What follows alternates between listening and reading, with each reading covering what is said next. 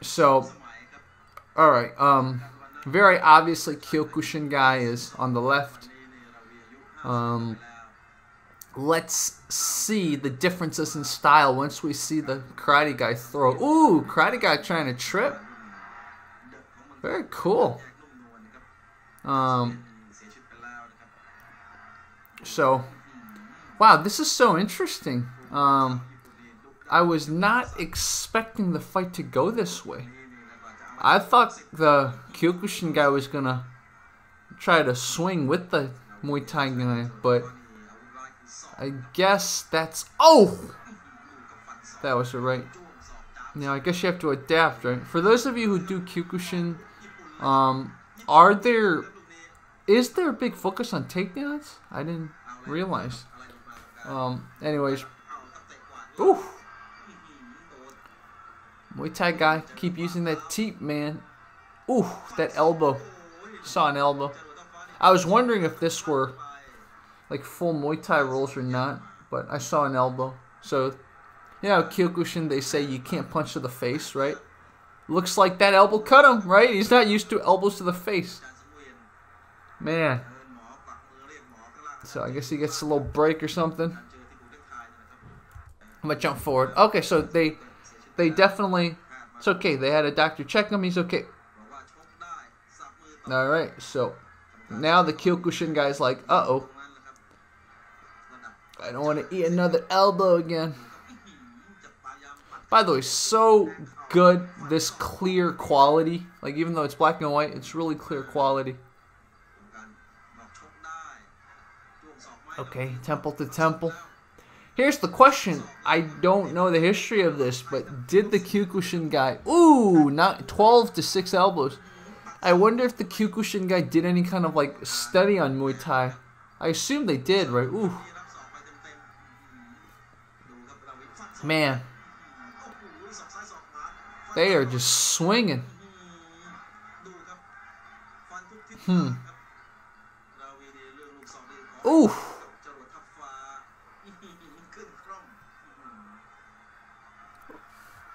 I bet the takedown game has... Oh, that elbow looked like it stung. Why'd you cut away from the action? Yeah, that elbow looked like it stung. Ooh. Is that a KO? Yeah, that looks like it's a... That looks like it's a TKO. Yep. They're giving him a 10 count. Yep. Looks like the Muay Thai guy won. So, as he gave him the elbow, so this is just rewatching that part again. As he gave him the elbow, I was wondering why the Kyokushin guy wasn't more kind of like careful of elbows. You know? Like, look at that elbow. Ooh, man. I love that they cut away from the audience, but yeah, it's... I mean, oh, wow, look at that. He actually was loaded away in a stretcher. That's crazy. So this is some highlights, some slow motion kind of recap. Okay, so, wow, we can see that elbows are very important. I think one of the lessons in this fight is elbows are really important. I mean, the Kyokushin guy did pretty well with his takedowns and everything, and his clinch game was okay. It's just that, you know, I don't think he was used to getting punched or elbowed to the face. So, let's go on to the next one. This one, on a Chinese website. This apparently happened in 1966. It's another Kyokushin versus Muay Thai fight. This time, unlike the previous video, the Kyokushin guy is wearing his gi, and the Muay Thai guy is just classic Muay Thai. So, I wonder if the gi's gonna weigh the Kyokushin guy down a little. Less breathing for his skin, right? But anyways, ooh, okay. This is very different from the previous. So this took place. I'm gonna have to translate this Japanese. It's not 1941. It's some other kind of like metric. But here it is. So that's the Japanese Kyokushin fighter. We're gonna skip ahead. And then the Thai guy does his dance. Okay, here we go. This is interesting. I mean, we know Kyokushin has kicks, right? But like the previous example, is this Kyokushin guy conditioned to punches and kicks to the face? That's always what's interesting. And we also know from Muay Thai that the first round, they're kind of just fooling around. That first round is just to get people to kind of like, ooh, look at that Kyokushin guy. Did you see that kick? The first round for Muay Thai is just to get them to kind of like place their bets to get in the mood, so to speak. So most Muay Thai guys don't turn it up until second or third round. So I think Kyokushin guy, I don't know if he was told of this. He better be careful. He doesn't want to wear himself out in the first round. I mean, he's a black belt. He's a professional. So let's hope he, in general, knows not to go overboard in the first round. Just dance along, play along. Right, look at that. They're not using full force. But, ooh, Muay Thai guy took, oh, ho, ho, ho. The Kyokushin guy, look at that jump kick. Okay. So, I think what we see already is that Kyokushin guy is not used to punches to his face. He's you know, putting his hands up more, but Muay Thai guy you see protecting his face a lot more with his gloves. Kyokushin guy holding his nose. Oof. This is really interesting. So this is still the first round. Notice the Kyokushin guy trying multiple times to block a kick, right? Not checking, trying multiple times to block a kick, you know. In Kung Fu, Karate, Taekwondo and stuff, they train more kick blocking. It's because those kicks are more snappy instead of like baseball bats. I think you got to be careful blocking a Muay Thai or left weight guy's kicks. Might break your hand, break your wrist, break your arms, forearms. So, Kyokushin guy looks like, I was gonna say he looks southpaw. He might not favor a direction. Like Muay Thai guy is classic orthodox, right? He's very orthodox, but doing the switch kicks. Kyokushin guy looks like he switches between southpaw and orthodox, and he's also more like sideways. His if you look at Kyokushin guy, his legs are more far apart than Muay Thai guys. So that's the end of the first round. So I think second round we're probably gonna see Muay Thai guy step it up a little, and we're probably gonna see a slaughter. Once the Muay Thai guy really steps it up, assuming my interpretation is correct, the Kyokushin guy is gonna get destroyed unless he steps it up too. So it's so great this footage exists, guys. So, oh, well, that was a kick to the face. It's interesting, guys, because the Muay Thai guy throws that switch kick a lot, right? But you'd think the Kyokushin guy would start seeing that and, you know, get out of the range. For those of you that train Kyokushin, do you guys check kicks? I'm really curious. I haven't seen the Kyokushin guy try to check a kick yet. He keeps trying to block. But, you know, I haven't really seen the Muay Thai guy check kicks that much either. I've been really mostly watching the Kyokushin guy. I'm just curious. I mean, we all know how Muay Thai guys fight. So, ooh, ow, ow, ow. We all know that, I lost my train of thought. I don't know what I was going to say. We all know that what, but. Oof. Oof. Oh, I thought that was the end of the second round. Man, it's like a ticking time bomb. I don't think the Kyokushin guy realizes this Thai guy's a ticking time bomb. He's not dialing it up yet. One thing Kyokushin guy is pretty good at is always trying to circle. He's not getting stuck to the side of the ring or getting caught in a pocket, right? So that's something I noticed. I mean, Kyokushin, they spar a lot, so he knows not to get into the corner. Oh, so that's in the second round. Okay. Man, such a cool little piece of martial arts history. Wow. The ref's like, I'm getting stressed out because Kyokushin guy's going to get knocked out. Guys, I'm probably just being really biased right now. As far as we know, maybe the Kyokushin guy wins. I'm just, ouch. Woo, nice, nice. So now Kyokushin guy, I don't know where it's going with that. I'm getting confused. This is not continuous. This seems to be more... Ooh! How did Muay Thai guy land on top? Man, fire the cameraman. So, okay, we saw a Thai guy check a kick.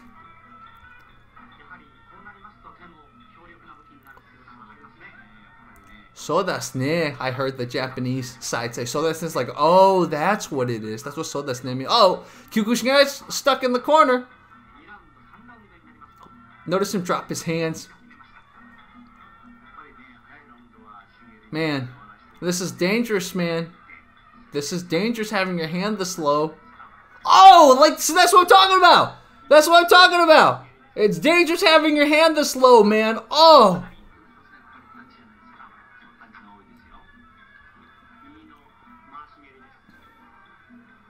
So it looks like they're giving him a standing count. He says he's okay. Yeah, now his hand's going to be up. His hands are going to be up. I see. Ah, there we go. Keep doing that. Keep throwing them. Look at that. As the Kyokushin guy gets sluggish, his kicks start getting checked more. Oof. His kicks are going to get caught and checked more as he gets tired and he gets more dazed. Ah, yeah. It's a, oof. Oh, be careful. Yeah, good. Get out of that corner. Man, Muay Thai guy's turning it up, man. Oh, good little kick to Muay Thai guy's face. Woo! In Thai culture, at least in this era, kicking, like teeping someone or front kicking, push kicking someone to the face is considered disrespectful. So, it's because the mats are dirty, right? So you're basically putting dirt on someone's face. Wow, Kyokushin guy has heart, man, but do you really need to do this? You kind of know your weaknesses. I get it. There's like a matter of national pride, and it's like for your own culture. Oh, you're eating knees now. Ow. There's like for your culture and for your art, but live to fight another day, man. Come back, learn how to check kicks, learn how to like keep your hands up. That's all he needs to do, man. He's not used to. Oh, that was the end of that round. Dude, dude, this is really bad. If it's getting to the 4th round, dude, Muay Thai guy's gonna beat him. Muay Thai guy's gonna beat him, man. This is not even funny anymore. Oh my goodness. Look at that. I mean, we've noticed this throughout the match, but Muay Thai guy's always the one pressuring the Kyokushin guy. Oof! Ah, okay. Catch the leg and hit him.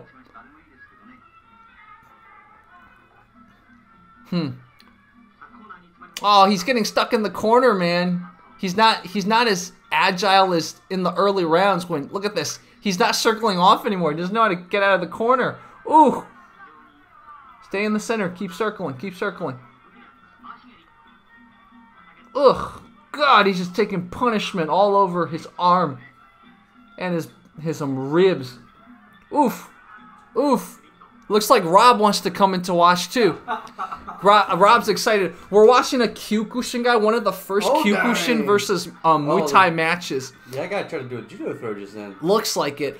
This is round 4, and the Kyokushin guy already ate a few big. Yeah, he is getting destroyed. Yeah, nasty. Yeah.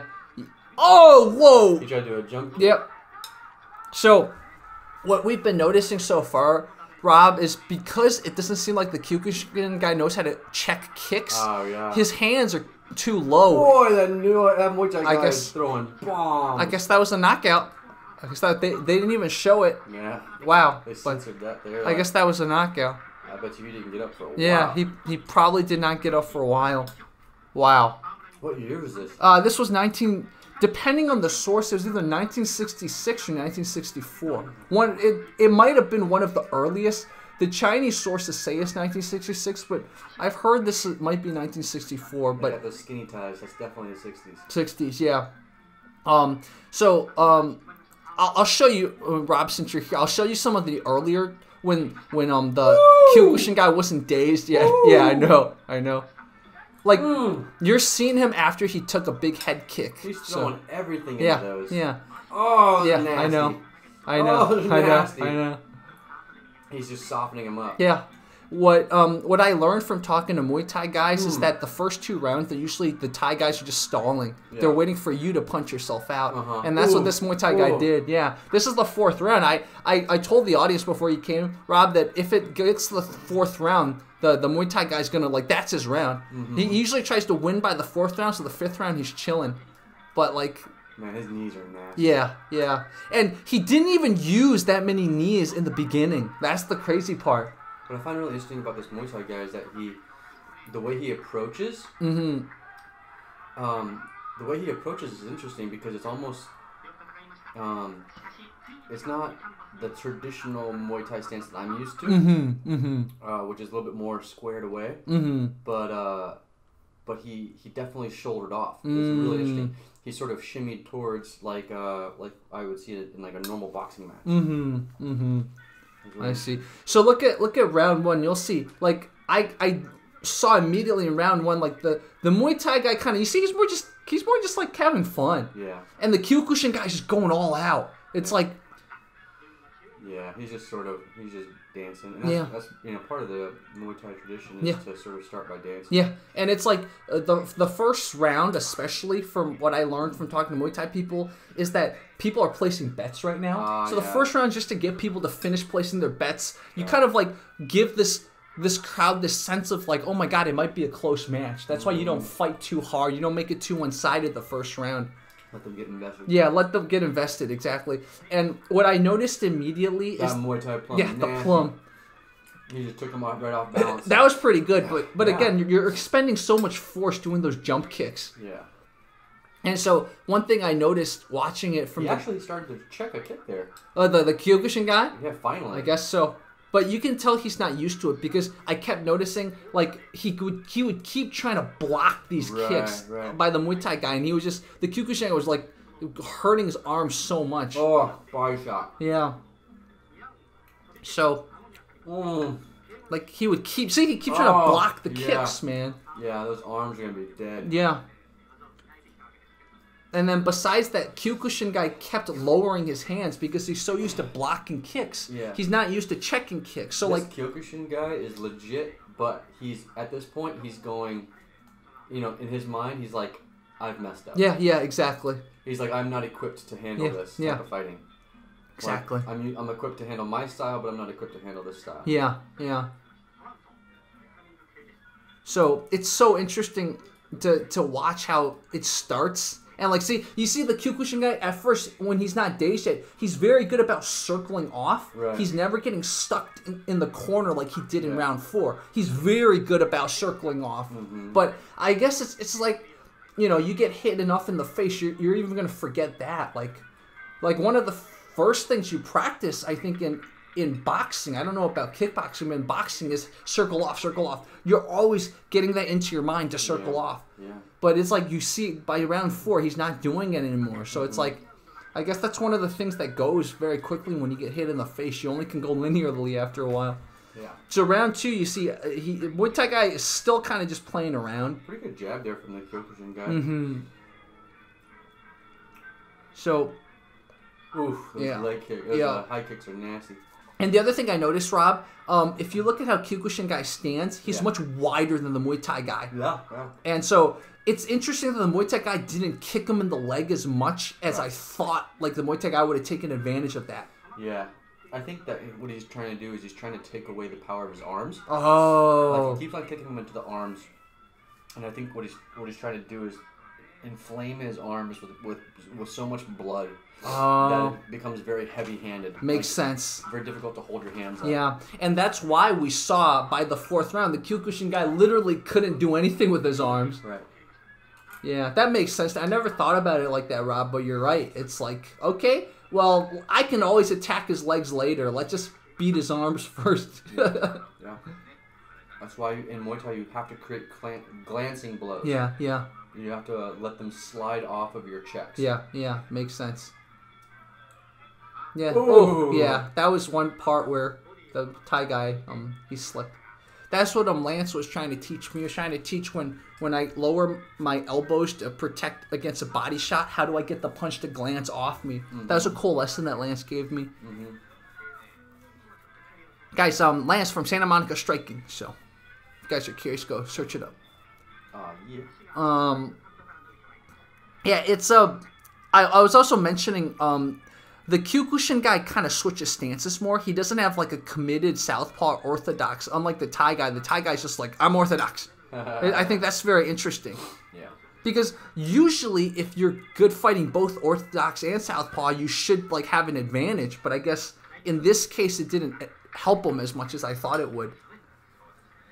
What the Muay Thai guy is really good at is he throws kicks to create openings. So he'll throw a kick just to get the Kyokushin guy to drop his hands or to try and block the kick. And as soon as he tries to block the kick, he'll follow up with something directly to his face. He'll throw a punch to the face. I see. That was a pretty good little takedown. Yeah. But then Muay Thai guy's like, I can do it back to you. Yeah. Yeah. That's so interesting, and I guess something... Oof, yeah, I know.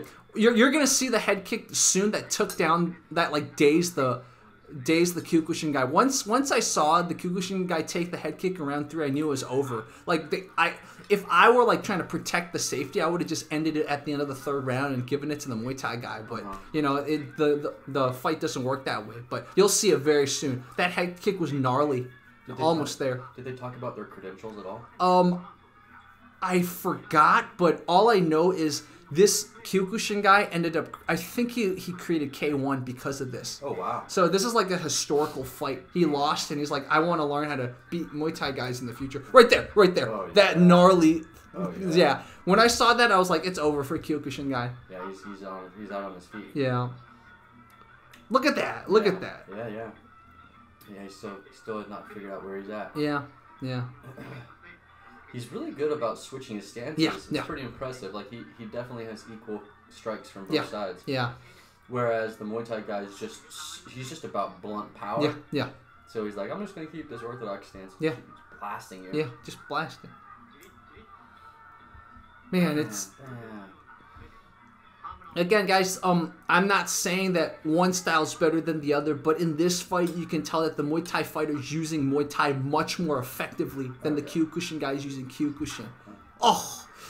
There what you saw is the Kyokushin guy push kicked the Muay Thai guy in the face. So I think why the Muay Thai guy threw him that far was because it's disrespectful in Muay Thai culture to do that. Yeah. So anytime you attack the top of the head, it's very disrespectful. Yeah. It's so interesting that the Japan side didn't just throw in the towel now. Now you're just like giving them brain damage. Yeah, but you know there's so much on the line. Much pride, exactly. That's what I was saying too. I mean, this dude is I would say he's definitely got some traditional boxing as well. Yeah. He's obviously his main thing is Muay Thai. Yeah. But I would assume that he's probably had some traditional boxing training as well. I think so because you know the West has been around in that area for very long, right? So like a lot of them were doing savate and boxing for many hundreds of years. Yeah, he's probably watching like Muhammad Ali and stuff. Yeah, it's not like in Japan where Japan basically it was only during the American occupation that they really got Western culture. You know, the Admiral Dewey went in and like Japan's like, okay, we better catch up, and then they're like, we're gonna be Asian, but we're gonna like modernize our technology. So, giving everyone a history lesson. But this is about when Rob came in initially, and you see like how dazed he is. He's not circling off anymore. Right. He's just getting stuck in the corner. He doesn't know what to do anymore. Like I feel like that's a sign. Like if I were judging this, I'd be like, okay, let's just stop it now. I get it. Some prize might get hurt. Some people might get mad at me, but I'm just protecting the fighter. He's humiliating him, is what it is. Oh, makes sense. He's putting on a show. Yeah. And also, a lot of people think that you know if they're not getting hit to the head that it's okay, but every time you get hit to the body like that, even if you're blocking it, it's still a shock to the brain. Yeah, totally. Yeah, it's all connected. Yeah. You know, there's a shock. Exactly, it's a shock. It's hard to show without being on camera, but like it doesn't, it vibrates. It vibrates throughout your body. It creates a nervous system like alert. Yeah. And we're about to see that last part again. It was a hook. It was a right hook. Yeah. It was almost, I think it was a little bit behind the head. Behind the head, yeah, potentially. So, I think they ended this very well. Sort of not gratuitous. Yeah, not gratuitous violence right here. Just like, okay, this is what happened. But also, I think he was probably hit a little bit too far behind the head, behind the ear at least. But it goes to show you that I think the real reason here he lost was also fatigue. Yeah, exactly. Fatigue makes the KO much easier. Yeah, exactly. Oh, Thai guy, look at the Thai guy showing respect. So, guys, we just watched two very, very historical Muay Thai matches. So, this 41.6.21, this is what I'm trying to figure out because I don't think it took place in 1941. So, what does this S41 mean? Because it could be June 21st, but what does S41 mean? Like, that's what I'm trying to figure out. And I don't read Japanese. I'm just, none of these Hanji characters, Hanzi, these characters they borrowed from Chinese, like, none of these tell me what this means. So, all I can figure out is that the Chinese up here says it's 1966, but part of me on YouTube, if you look at this fight on YouTube, they say 1964. So I do not. Subscribers who are super sleuths. Yeah. Please lend us your help. Yeah, let us know. Like, when exactly did this take place? Because I just don't think this took place in 1966. Like, here's another reason why. This fight that we watched earlier, this fight took place in 1964.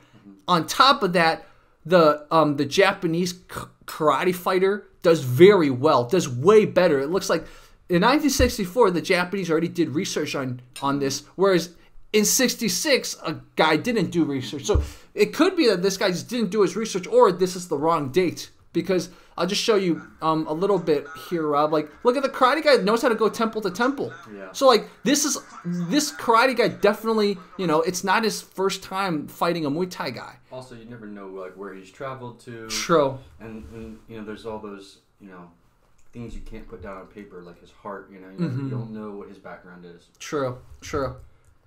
So the guy's name is Kenji. So he was one of Mas Oyama's students, I believe. Mas Oyama's the founder of Kyokushin.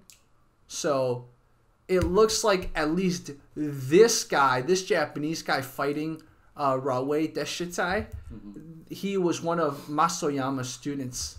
See, look at this. This says it was 1964. Oh, okay. So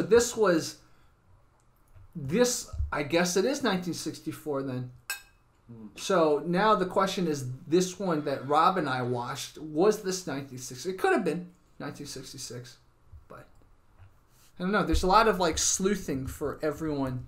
So I'm trying to see the history. So that it looks like I might have been wrong about that person started K1 after losing. Guys, if you have any more information on these two matches, please let us know. Again, very historical footage.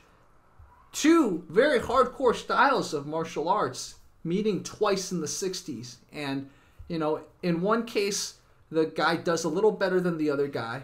But, he's still, in this case, it was a kick, I think, that took our karate guy down. I already forgot what happened in this fight because the other one's so different. Oh, it was an elbow. It was an elbow. Yeah, it was an elbow. Yeah, it was an elbow. Nasty. Yeah. So, I just realized, Rob, that I'm glad I showed this to you because in this quote-unquote 1966 fight, we didn't see any elbows. It might have been banned. This one might have been no elbows. I just realized because this one, I kept saying, the karate guy better watch out for elbows, and then it happened twice. He got elbowed twice. Like, that was the second gnarly elbow. He got a gnarly elbow from before. So this one, we didn't see any elbow, which makes me think this one said no elbows. Yeah. And yet the Muay Thai guy still dominated at the end. So that's a scary thing. Yeah. It's like the element of surprise is the biggest asset. Yeah. Like, if you come into a fight with something that the other person has not seen and doesn't know how to like, handle it, it's crazy. Yeah, exactly. So, guys, man, this was Fight Commentary Breakdowns. 2 of the coolest pieces of historical martial arts, style versus style ever. So, let me know what you think. Let us know what you think. Muay Thai versus Kyokushin, Muay Thai versus karate, etc. Can a modern Kyokushin or a modern Saito Kaikon or a modern Okinawan karate guy beat a Kyokushin? Sorry, beat a Muay Thai guy. What do you guys think? What about Lethwei? You add in headbutts. You know, could a Muay Thai guy beat a Lethwei guy? Now we're opening some can of worms. This is Fight Commentary Breakdowns. Bye bye, guys.